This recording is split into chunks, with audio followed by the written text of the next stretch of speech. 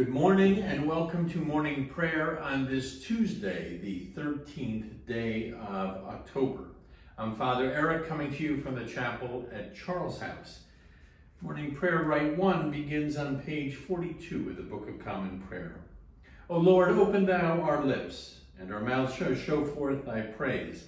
Glory to the Father, and to the Son, and to the Holy Spirit, as it was in the beginning, is now, and will be forever. Amen. Alleluia. We continue with the invitatory psalm. This morning we will read the Jubilate, which can be found on page 45 of the prayer book. O be joyful in the Lord, all ye lands. Serve the Lord with gladness, and come before his presence with a song. Be ye sure that the Lord, he is God. It is he that hath made us, and not we ourselves. We are his people, and the sheep of his pasture. O go your way into his gates with thanksgiving, and into his courts with praise. Be thankful unto him, and speak good of his name. For the Lord is gracious, his mercy is everlasting, and his truth endureth from generation to generation. We continue with the psalm appointed for today, Psalm 5, which begins on page 588 of the Book of Common Prayer.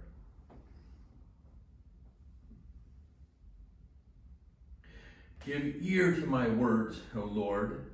Consider my meditation. Hearken to my cry for help, my King and my God, for I make my prayer to you. In the morning, Lord, you hear my voice. Early in the morning I make my appeal and watch for you. For you are not a God who takes pleasure in wickedness, and evil cannot dwell with you. Braggarts cannot stand in your sight. You hate all those who work wickedness. You destroy those who speak lies. The bloodthirsty and deceitful, O Lord, you abhor. But as for me, through the greatness of your mercy, I will go into your house. I will bow down towards your holy temple in awe of you. Lead me, O Lord, in your righteousness, because of those who lie in wait for me. Make your way straight before me. For there is no truth in their mouth. There is destruction in their heart. Their throat is an open grave. They flatter with their tongue. Declare them guilty, O God. Let them fall because of their schemes. Because of their many transgressions, cast them out, for they have rebelled against you. But all who take refuge in you will be glad. They will sing out their joy forever. You will shelter them, so that those who love your name may exalt in you. For you, O Lord, will bless the righteous. You will defend them with your favor as with a shield. We continue with the first reading assigned for today. It is a reading from the book of Jonah, chapter 1, beginning at the very first verse. Now the word of the Lord came to Jonah, the son of Amittai, saying, Arise, go to Nineveh, that great city, and cry against it, for their wickedness has come up before me. But Jonah rose to flee to Tarshish from the presence of the Lord. He went down to Joppa and found a ship going to Tarshish. So he paid the fare and went on aboard to go with them to Tarshish, away from the presence of the Lord. But the Lord hurled a great wind upon the sea, and there was a mighty tempest on the sea, so that the sea threatened to break up. Then the mariners were afraid, and each cried to his God, and they threw the wares that were in the ship into the sea to lighten it for them. But Jonah had gone down into the inner part of the ship, and had laid down, and was fast asleep. So the captain came and said to him, What do you mean, you sleeper? Arise, call upon your God. Perhaps the God will give a thought to us, that we do not perish. And they said to one another, Come, let us cast lots, that we may know on whose account this evil has come upon us. So they cast lots, and the lot that fell upon Jonah. Then they said to him, "Tell us on whose account this evil has come upon us. What is your occupation, and whence do you come? What is your country, and of what people are you?" And he said to them, "I am a Hebrew, and I fear the Lord, the God of heaven, who made the sea and the dry land." Then the men were exceedingly afraid, and they said to him, "What is this that you have done?" For the men knew that he was fleeing from the presence of the Lord, because he had told them. Then they said to him, "What shall we do to you, that the sea may quiet down for us?" For the sea grew more and more tempestuous. He said to them, "Take me up and throw me into the sea. Then the sea will quiet down for you, for I know it is because of me that this great tempest has come upon you."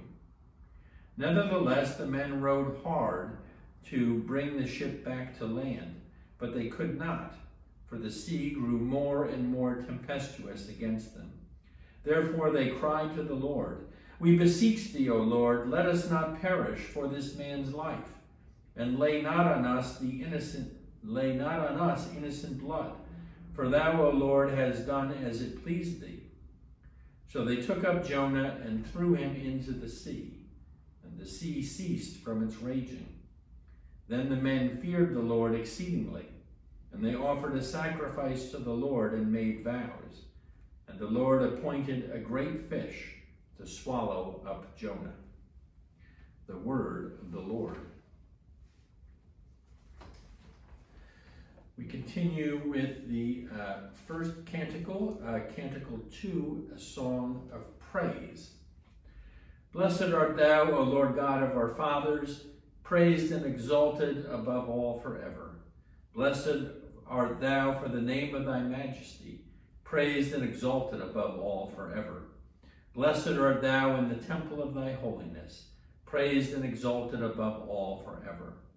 Blessed art thou that beholdest the depths, and dwellest between the cherubim, praised and exalted above all forever.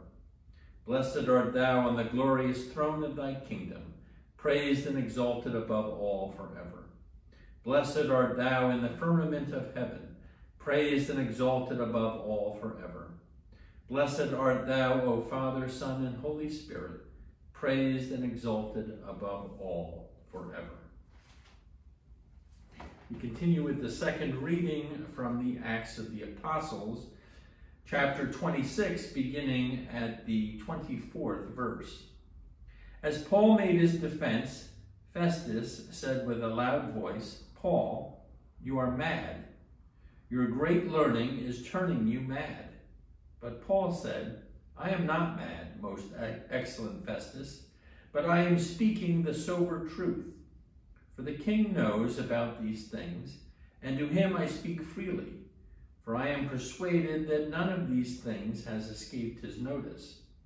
For this was not done in a corner. King Agrippa, do you believe the prophets? I know that you believe." And Agrippa said to Paul, "In a short time you think to make me a Christian." And Paul said, "Whether short or long, I would to God that not only you, but also all who hear me this day might become such as I am, except for these chains." Then the king rose, and the governor and Bernice and those who were sitting with them. And when they had withdrawn, they said to one another, "This man is doing nothing to deserve death or imprisonment." And Agrippa said to Festus, "This man could have been set free if he had not appealed to Caesar." And when it was decided that we should sail for Italy, they delivered Paul and some other prisoners to a centurion of the Augustan cohort named Julius. And embarking in a ship of Andromathum, which was about to sail to the ports along the coast of Asia, we put to sea, accompanied by Aristarchus, a Macedonian from Thessalonica. The next day we put in at Sidon, and Julius treated Paul kindly and gave him leave to go as friends and be cared for. And putting to the sea, from then we sailed under the lee of Cyprus, because the winds were against us. And when we had sailed across the sea, which is off Sicilia and Pamphylia, we came to Myra in Lycia. There the centurion found a ship of Alexandria sailing for Italy, and put us on board. We sailed slowly for a number of days and arrived with difficulty off Sindus. And as the wind did not allow us to go on, we sailed under the lee of Crete off Salamone. Coasting along it with difficulty, we came to a place called Fair Heavens, near which was the city of Lasea. The word of the Lord. We continue with Canticle 18, a song to the Lamb, which begins on page 93. Splendor and honor and kingly power are yours by right, O Lord our God. For you created everything that is, and by your will they were created and have their being. And yours by right, O Lamb that was slain. For with your blood you have redeemed for God, from every family, language, people, and nation, a kingdom of priests to serve our God.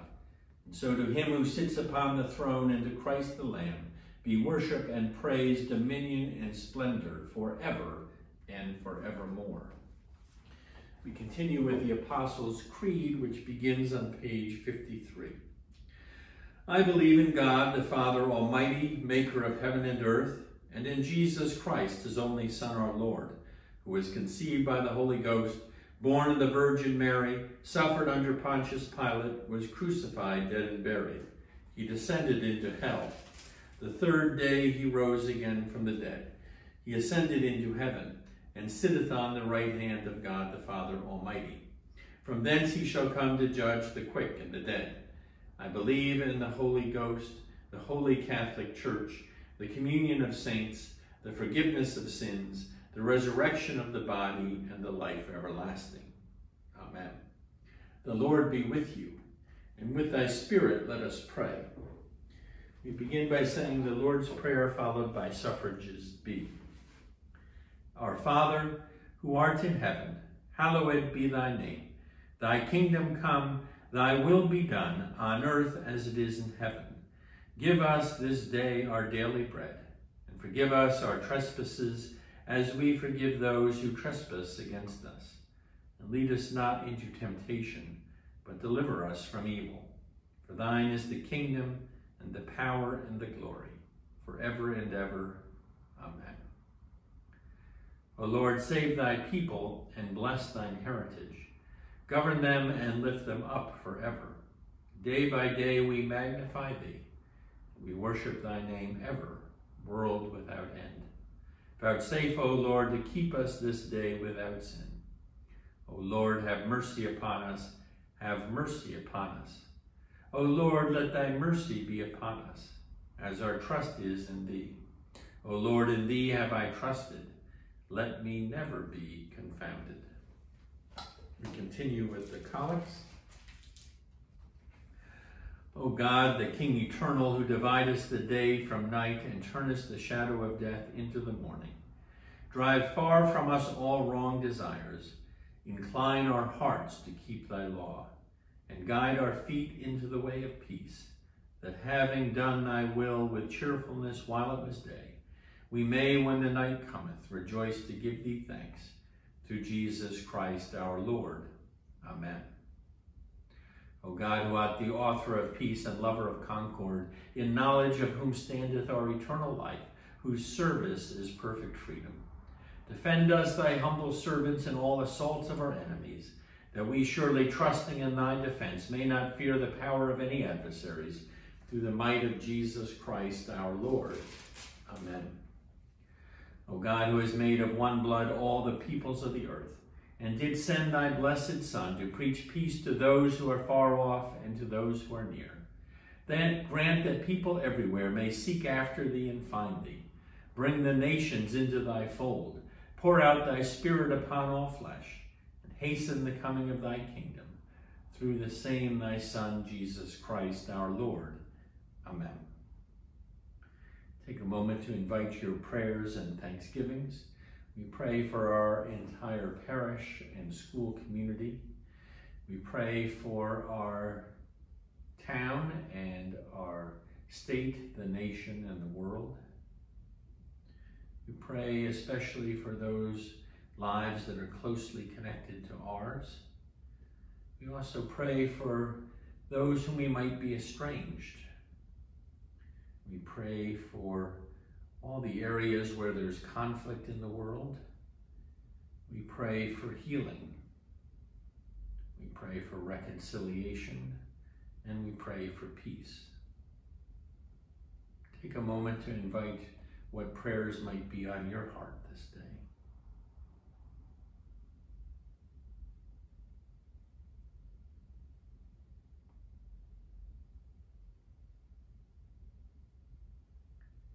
Gracious God, for all our prayers spoken and those that reside in our hearts, we lift them up to you this day. We conclude our service by saying together a prayer of St. Chrysostom, which can be found on page 59. Almighty God, who has given us grace at this time with one accord to make our common supplication unto thee, and has promised through thy well-beloved Son, that when 2 or 3 are gathered together in his name, thou wilt be in the midst of them. Fulfill now, O Lord, the desires and petitions of thy servants as may be best for us, granting us in this world knowledge of thy truth, and in the world to come life everlasting. Amen. Let us bless the Lord. Alleluia, alleluia. Thanks be to God. Alleluia, alleluia. The grace of our Lord Jesus Christ and the love of God and the fellowship of the Holy Ghost be with us all evermore. Amen. Thank you for joining morning prayer this day. I look forward to seeing you again tomorrow. God bless.